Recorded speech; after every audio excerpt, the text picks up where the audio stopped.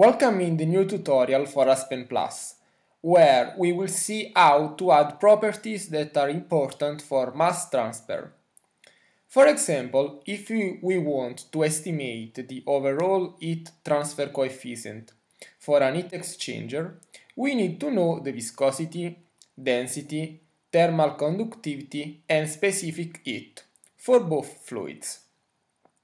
The easiest way to do this is to create a property set that reports parameters of interest and then have Aspen report this property set.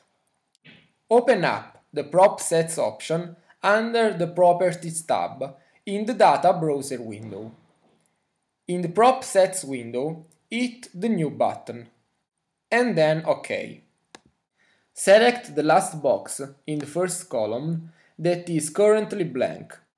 In doing so, you will be present with a scrolling window of physical properties that Aspen can calculate. Scroll down until you find the desired properties. You will notice that a description of what each property is appears in the bottom window as you scroll over the options. Let's imagine that we want to calculate for the mixture the viscosity, the density, thermal conductivity, constant pressure, heat capacity. Now select the Qualifiers tab. This window allows the users to input what phases they would like the property set to be reported for, or to set specific temperature and pressure values. We can select both vapor and liquid phase. We must now add the PS1 property set to the stream table that is shown on the process flow sheet. To do this, we must go to the Report option windows under the Setup tab in the Data Browser window.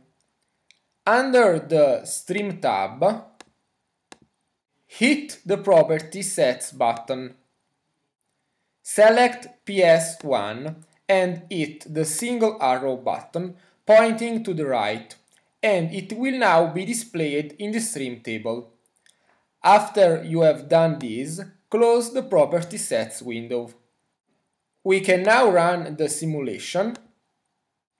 Our final stream table is shown here, and you can see all the transport properties that we have set before, both for vapor and liquid phases.